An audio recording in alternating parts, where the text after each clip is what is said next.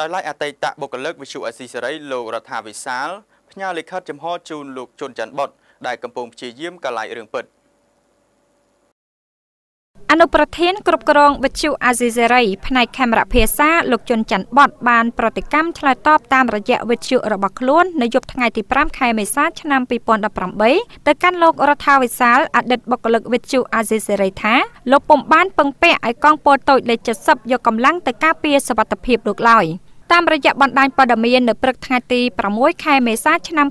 2018លោករដ្ឋាភិបាលអតីតបុគ្គលិកវិទ្យុអាស៊ីសេរីដែលមានឈាមជាតិនិយមក្នុងខ្លួនបានផ្ញើលិខិតចំហមួយច្បាប់ទៅកាន់អតីតមេកោយរបស់ខ្លួនជាមួយខ្លឹមសារថាលោកជុនច័ន្ទបុតកំពុងព្យាយាមកាឡៃរឿងពិតនិងសូមឲ្យលោកទទួលស្គាល់ការពិតលើរឿងនេះលោករដ្ឋាភិបាលសូមផ្ញើលិខិតចំហជូនលោកជុនច័ន្ទបុតលិខិតចំហជូនបងធីហៅជុនច័ន្ទបុតខ្ញុំក៏សូមទោសដោយបងសូមទោសខ្ញុំដែរបងជាមេល្អនិងជាមនុស្សដែលខ្ញុំចាត់ទុកថាជាអ្នកមានគុណនិងជាមិត្តល្អខណៈខ្ញុំបានធ្វើការជាមួយវិទ្យុអាស៊ីសេរីដោយខ្ញុំបានបញ្ជាក់ប្រាប់បងកាលពីអំឡុងខែកុម្ភៈបងបានទូរស័ព្ទមកខ្ញុំសួរថាខាងរដ្ឋាភិបាលឲ្យបន់សាក់ឬលុយកាក់ប៉ុន្មានដល់ខ្ញុំគ្រាដែលខ្ញុំបានបាក់កកាយរឿងបិទការិយាល័យអាស៊ីសេរីខ្ញុំដឹងថាបងកំពុងត្រច្រកដោយសារបែកធ្លាយរឿងផ្ទាល់ខ្លួនដែលនឹងត្រូវប្រឈមមុខនឹងបាត់បង់ការងារក៏ប៉ុន្តែដោយខ្ញុំប្រាប់បងនៅពេលនោះថាខ្ញុំជាខ្មែរខ្ញុំមិនអាចក្បត់ជាតិខ្ញុំបានទេ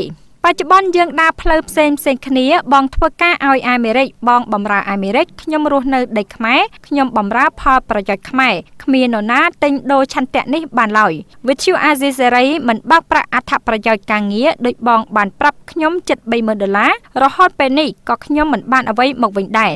ខ្ញុំជឿថាបងកំពុងព្យាយាមកាឡៃរឿងដែលបងបានពឹងពាក់អង្គរៈកងពល70ការពារជីវិតបងខ្លាច CIA តាមសម្លាប់និងរឿងផ្សេងទៀតដែលបងបានរៀបចំផែនការឲ្យខ្ញុំឡើងមកភ្នំពេញដោយខ្សែអាត់សំឡេងដែលបានបញ្ចេញរួចហើយ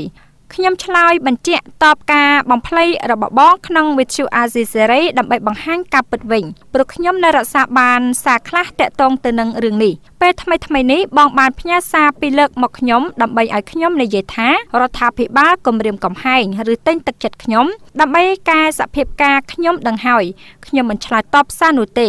សូមបងទទួលស្គាល់ការពិតបងបានផ្ញើសារឲ្យខ្ញុំមកភ្នំពេញដោយគ្រាន់តែឲ្យខ្ញុំប្រាប់អ្នកទទួលខុសត្រូវនៅភ្នំពេញថាបងបានយល់ព្រមហើយបងក៏បានតាក់ទងផ្ទាល់ជាមួយបងម៉ៅសុផាន់សំកងការពារមុនពេលមួយសប្តាហ៍កាលពីខែមីនាឆ្នាំ